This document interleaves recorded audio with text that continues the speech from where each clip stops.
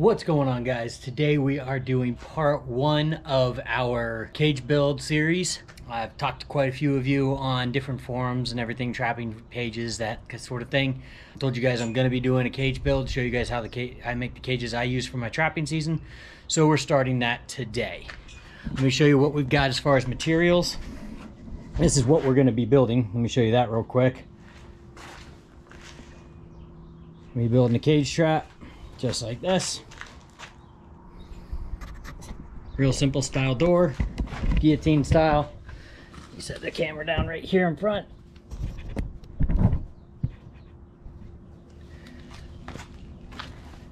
Real simple. Animal walks in, hits the pin in the back, and the door drops. Super simple cage, real easy design, and super easy to build. What we're going to be using is 14 gauge 1" by 1" wires, 36 inches tall, which is great because it's the same depth of the cage we're going to be using. 16 gauge square tubing, 16 gauge rectangular tubing. This is 3/4 inch by 1.5 inch. The square tubing is 1/2 inch by 1/2 inch, also 16 gauge. And then we have formed steel. I got 2 bars of this. You only need one, and you actually only need about 3 feet for one of these cages. I bought a whole bunch of extra, as you can see, because I'm going to be building multiple cages, but I'm going to film the build of one of them. I also have 1/8 inch cold rolled steel wire. This is what I use for the wire on the side, for this piece right here. All the rest, the rebar pieces, I scrounge. I get those from after the elections go through and everything. I collect up rebar and everything like that. Makes it real easy. The sheet metal is actually, I've got some right there with my other cages, as you can see back there. That's just some old shelving. So I use just reuse old shelving, things like that, for the sheet metal. Real simple and a great way to save some money. The J-clips are right here. These are J-clips from Ace. They're about $6 a bag. The pliers, it's a one-time buy, so that you'll have these for building the cages. They're $14. In total, as far as just materials and everything that I had to purchase to make this, was about $45. One of these cages, if you buy it commercially, there's a lot of different companies that make them out there. You can just look them up online, look up guillotine style cage traps. It's gonna run you ballpark $100 just for the cage itself, and then whatever the shipping costs are. I've seen it upwards of $90 to $100 for shipping on these things. So the tally goes up quickly if you're buying them commercially. Yes, you're gonna get some sort of a guarantee with them. You know, if something breaks, they repair it or whatever. But if you are like me and you want to save some money and you don't want to spend $1,000 to get 8 cages, and you'd rather just spend about, I don't know, $250 or so and build 8 cages, then this is the way to go. We're going to get started here. I'm going to start with cutting out the wire for the first cage. It's going to be a total of 64 inches as far as I'm going to be going on the side. Like I said, it's 36 inches tall, and we're going to cut out 64 inches of it so that we can start making the cage portion of it. The rest of this is all for different portions of it. The square tubing is for the door pieces here, top and bottom. Just makes it nice and square. The rails on the side, the guide rails, are actually this tubing that I just split down the middle. I use about 2 foot of it.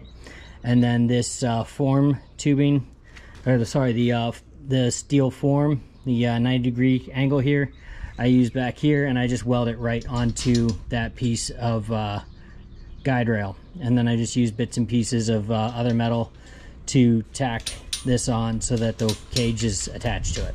But we'll go all into that during the build. We're gonna get going here, and let me cut out this wire, and then I'll talk about more of that.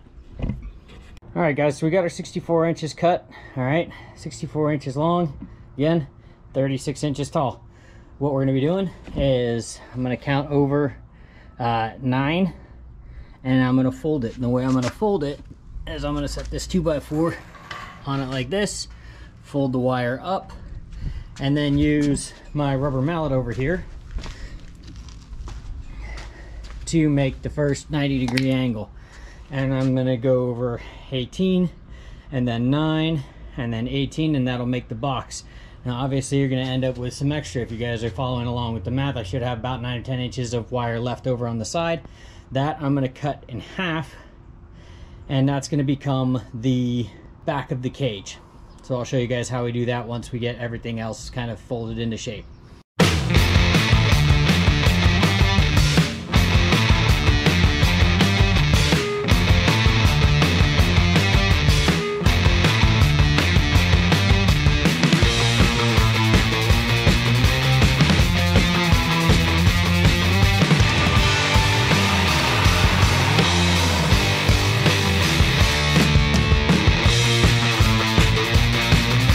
Alright guys, so we've got our basic shape of our cage, just like this. You got your top here, your sides, the bottom, and we've got all this extra material right up here at the top. And what we're going to do is we're going to cut this off, and this is going to become the back of the cage. And then whatever is left over from this, we're going to save and use that for another cage build for one of the other cages. Like I said, I bought a whole bunch of stuff to build multiple cages. But right now I'm just building the one and showing you guys how I build the one. And then from there on out, I'll just use the extra material for other cages. You can also use this for the front of the door if you choose to do that. You can just wire it onto the front bars of the cage, and that'll keep anything from getting out the front if you want to use it for the front. And then you just have a total of 64 inches total for the entire cage. Cut the back of the cage off. That's going to go right here like this.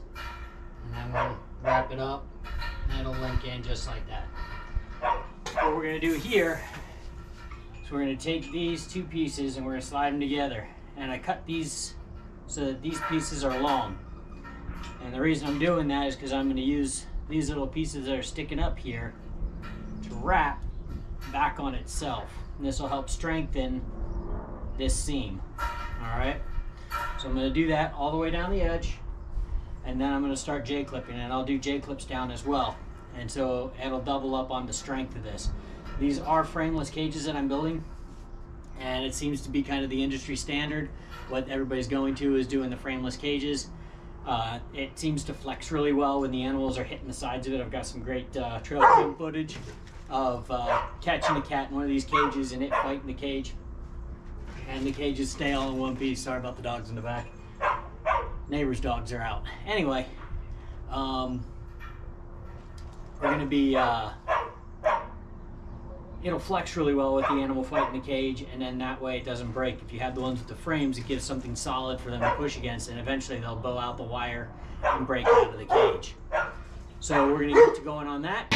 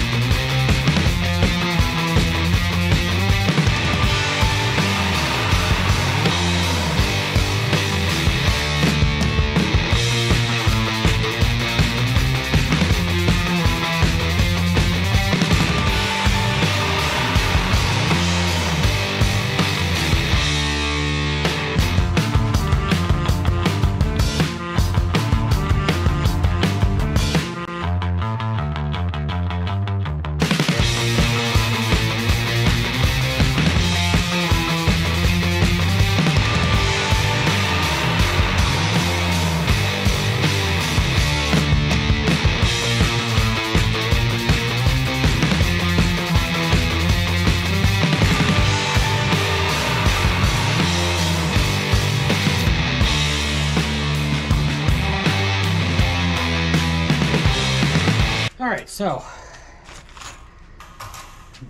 what we've done, I can just show you real quick. All I was doing was just twisting those tail ends around the wire to attach wherever I had those tail ends sticking out. All the way along there and right down here. So what we're going to do next is we're going to go through and using these clip pliers and these little J-clips.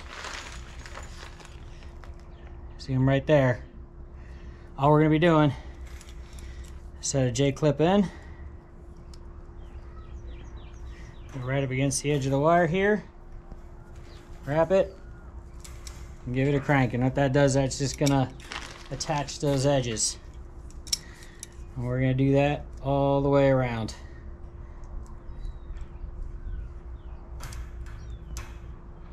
You put the short end where the double clips are, the double end of the pliers, and then you put the skinny piece up at the top, and then the J sits in there just like that.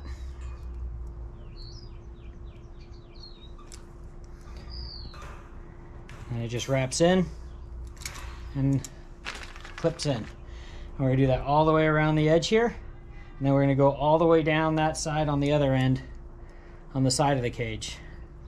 And we're going to put on these J clips all the way around.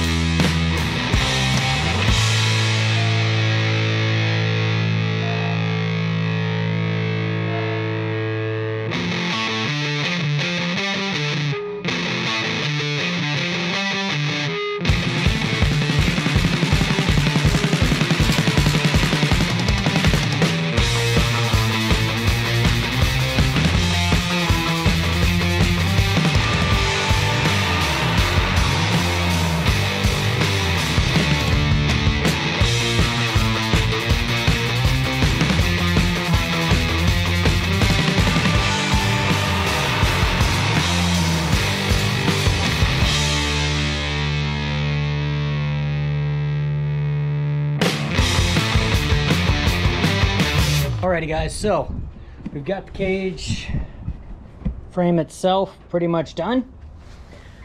Got this here, you can see we did the little wire wraps and then we added on those J hooks and clamped them down. All the way down, every single one of those squares has at least one on it. On the corners, you can see I've double wrapped up on these with the wire there. From one from the back and one from the front here, wrapped around that corner good and tight so it's not going anywhere. And I threw the J hooks on there as well. Same over here, just got the J hooks on here nice and tight. Wrap those up, again wrapping the wire. Same thing all the way down. Up here I put 2 of the J hooks just because I don't have the wire wraps. So on these corners where I don't have wire wraps, I put 2 of these. It makes the corners just that much stronger. And then single J hooks all the way around, just like that. And that gives us our shape of the cage, just like that. So next time we're gonna do the door. I'm gonna show you guys how to build this whole door system here. And I'm doing this in parts just so you kind of get an idea and you're able to have time to build these because it does take some time. But we'll do the door and the rails and everything. Depending on how long that takes, we may get into putting in the pan and the trigger mechanism. There's a lot of different ways you can do the trigger mechanism. We'll go over a few different ways you can do it, and then you can just kind of decide on your own if that's what you want to do or not. Again, a lot of these pieces I get for free. If you can salvage old stuff and use old rebar, use old pieces of metal and everything, like the stop block down at the bottom. That's just old garden and or pathway metal I have that's 1/8 inch by about 4 or 5 inch, and I just cut sections of that off to make the some of the other pieces and fabricate my own stuff. A lot of it's just stuff I have just laying around, and I utilize that stuff, and it saves you a lot of money. Same with the sheet metal for the trip pans. Like I said, I'm using some old shelving pieces that are made of good solid sheet metal, so I'll use that for the trip pans, and then I don't have to shell out money for fresh metal because metal is getting expensive. Alright guys, so that's what we've got going on there. Hope you guys are enjoying the build so far, and if you are, or you've got any questions, please comment down below, ask your questions, and I'll be happy to answer them. Say hi, Drake.